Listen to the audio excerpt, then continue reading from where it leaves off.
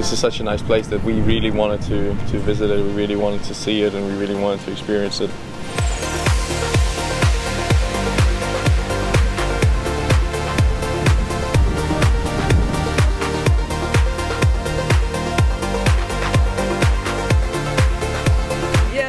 So cute. They're kind of very friendly animals. They're not scared of you at all, and one of the best experiences with animals.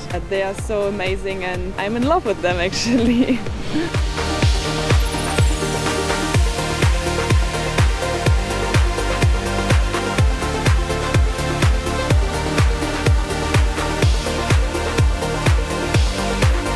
Yeah, it's amazing. I mean, it's a really beautiful island, and yeah, I really enjoy my time here.